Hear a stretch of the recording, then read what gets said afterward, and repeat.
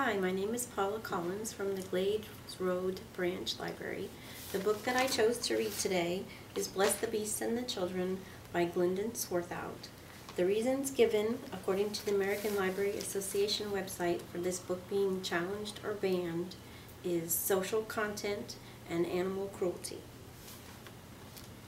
He engaged low gear and inched toward the herd.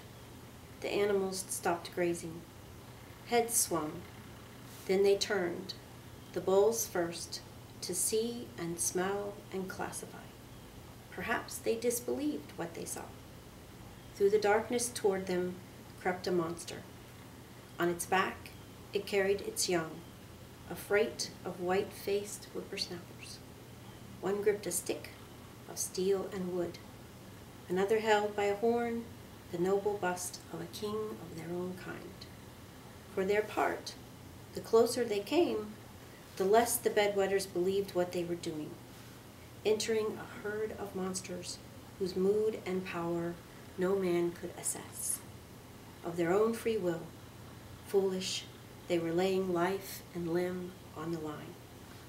Hood and bumper of the Judas truck intruded. The animals made way. The herd parted. In the middle, Teft heard a tap on the window at his back. He braked and shoved the gear shift into neutral. There was no sound except the panting of the exhaust, the random click of hoof on pebble. The buffalo drew near. Then buffalo surrounded the truck, bulls and cows, fierce horns and shaggy beards, and great humps near enough to touch. Cotton, Shecker, Goodnow, Lally 1 and 2 sat on their bales like rigid digits.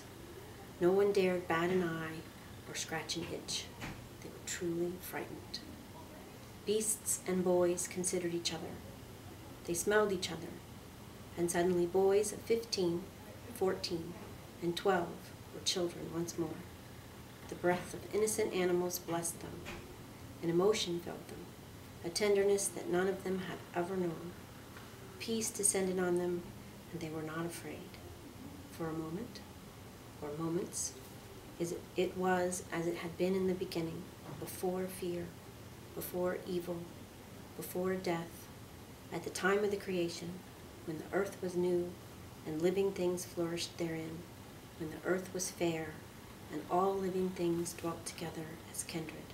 For a moment, or moments, beast and children were friends, there in the sweetness and silence of the night, there in the calm and lovely fields of the Lord.